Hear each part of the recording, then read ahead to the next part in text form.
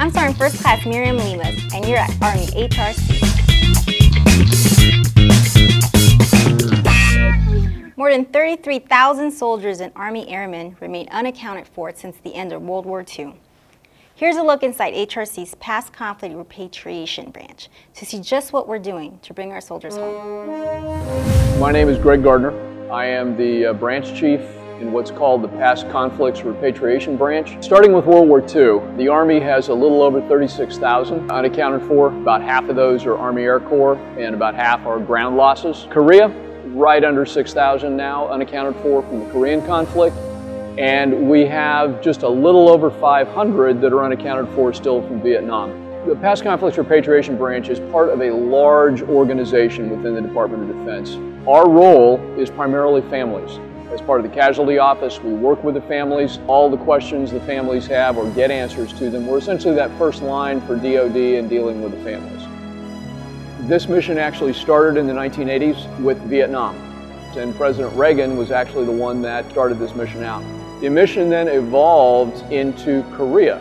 That occurred after 2000. Then in 2010, Congress made World War II a priority. There are many tools that are used to identify soldiers, sailors, airmen, and Marines from past conflicts. One of the key ones that has allowed us to get where we are today is DNA. Now we're able to get DNA out of very small fragments of remains. We still get identifications from dental.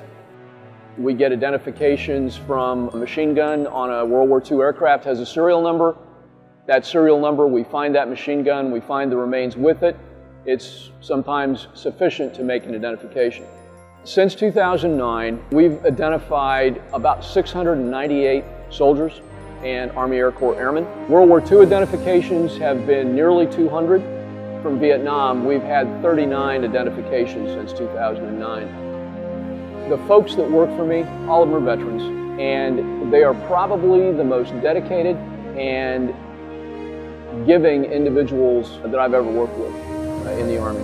These folks go out on a monthly basis or even weekly basis to meet with families, to give them news that's not always good, but they do it with grace and they do it in a very caring way.